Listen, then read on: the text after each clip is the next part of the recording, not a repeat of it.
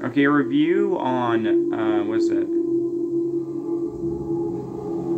Yeah, a review on, the new Exorcist film. This one I would say, I'd probably give it a 7 out of 10 here.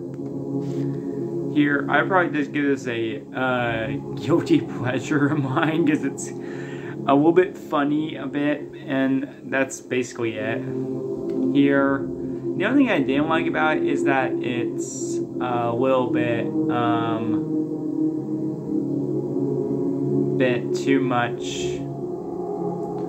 I'd say there is a little bit of Spanish in the end of in the start of the film, basically here, so I had to skip a little bit through the start of the film because I could not actually understand what the people were saying, what the characters were saying here, basically